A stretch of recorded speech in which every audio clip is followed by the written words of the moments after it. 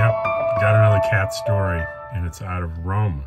Not the Rome you think. It's in Rome, New York, and it's 3rd and 4th graders that are going to the local Humane Society, and they're reading to cats.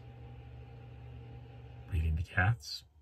Well, this accomplishes two things that I think are pretty important. Number one, it's kids, especially that have kids in the beginning that have trouble reading.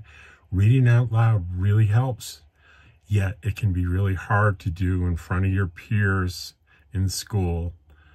Kids get made fun of, etc. But in front of a cat, no one makes fun of you. And the cats love it.